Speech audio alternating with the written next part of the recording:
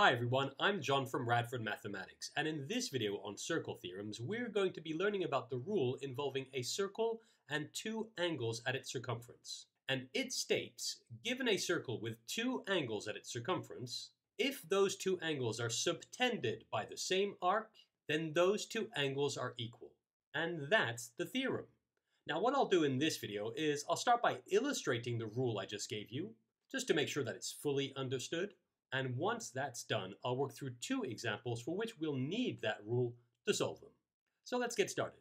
On the screen here, you can see that I've got two circles, and these correspond to the two examples we'll be working through shortly. First of all, let me illustrate this theorem. For that, I'll start by drawing a circle, so something like this. There we go.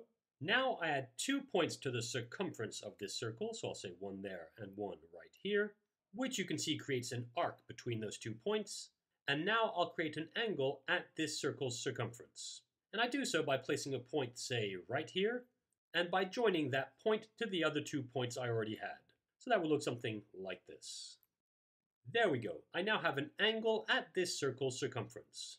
And now I create a second angle at the circumference. And I'll do so at this point here, which I join to the previous 2 points again. So that would look something like this. Okay, I now have my second angle at the circumference. Okay, now what this theorem is actually telling us is that if these two angles at the circle's circumference are subtended or formed by the same arc, then the two angles are equal. And now looking at these two angles at the circumference, we can see that they're both formed by the arc at the bottom of the circle here. In other words, both of these angles are subtended by the same arc. And that's this arc down here at the bottom. There we go. And so, since these two angles at the circumference are subtended by the same arc, this theorem allows us to state that those two angles are equal. And so, if I go ahead and give them names, say angle A and angle B, then we can go ahead and state that A equals to B. And there we go. And now, still looking at this same circle, what about this angle and this angle? And in fact, I'll name them. I'll say that this is angle C and this is angle D. Well, looking at this, we notice that both angle C as well as angle D are angles at the circumference, and they are both subtended or formed by the arc we have up here. Consequently, this theorem allows us to state that angles C and D must also be equal. And so I can go ahead and write C equals to D. And there we go. Okay, that being said, let's go ahead and work through these two examples. And I'll start with this one. And in fact, I'll label it Example 1. Now, looking at this, we need to find this angle, which I've called A, as well as this angle, which I've called B. And one thing we notice quite quickly is that both of these angles, A and B, are angles at the circumference of the circle.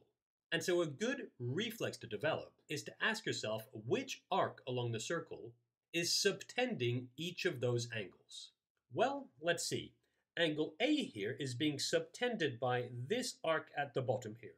And in fact, I'll highlight that. Angle A here is being subtended by this arc at the bottom here. And looking at this circle, we can see that there's another angle that's being subtended by the same arc, and that's this 52-degree angle we have up here, which is also an angle at the circumference. And so, since the angle A and this 52-degree angle are both angles at the circumference, and they are both subtended or formed by the same arc, we can use our theorem to state that those two angles must be equal. And so we can state that A is equal to 52 degrees, since it must be equal to this angle right here.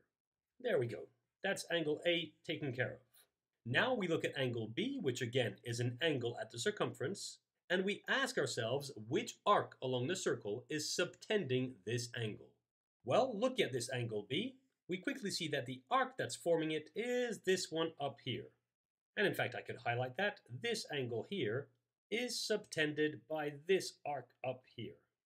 And looking at the information we have here, we also notice that this other angle of 70 degrees, that's this angle right here, is also subtended by the same arc.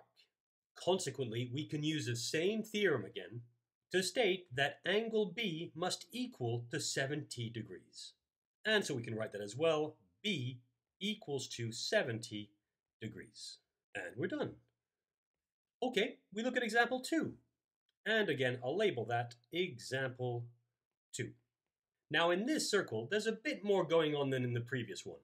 And in fact, we're going to need more than just one theorem to solve this one. Let's see, we need to find the angle A and the angle B. And looking at these two angles, we can see quite quickly that they're both being subtended by the arc we have down here. Indeed, we can see that this angle A and this angle B are both subtended or formed by this arc here. And since this angle A and this angle B are both angles at the circumference of this circle, and that they're subtended by the same arc, we already know that those two angles must be equal. But what are they equal to? Well, to answer that, we need to somehow connect this 116-degree angle to either one of these two angles. And here's how. We're going to use a theorem involving cyclic quadrilaterals. And this circle has two of them. Indeed, we have a cyclic quadrilateral that I'm hovering over right now, and we have a second one that I'm hovering over right now. And we could use either one, but I'll focus on the quadrilateral, which has angle A inside of it.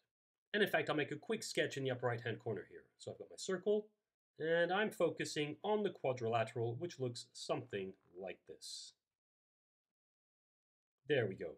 I've got my angle A here, which I'm trying to find, and the 116-degree angle down here. Now, if you don't know, a cyclic quadrilateral is a quadrilateral, so it's a polygon with 4 sides, whose vertices are all on the circumference of a circle.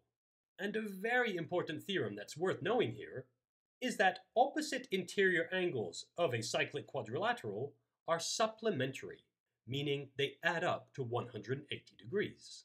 And so looking at what we have here, we can quickly state that A plus 116 has to equal to 180. And now I can solve this for A by subtracting 116 from both sides. And so I'll write that here. I subtract 116 here, and I subtract 116 here. And that leaves us with A on the left-hand side of the equation, and that's equal to 180 minus 116, which is 64. And that's 64 degrees. And we're done. We've just found angle A. And now remember, since angle A and B were both angles at the circumference and they're both subtended by the same arc, we can use the theorem we saw earlier on to state that B is equal to 64 degrees. And there we go. We now know this circle theorem. Remember, angles at the circumference of a circle are equal if they are subtended by the same arc.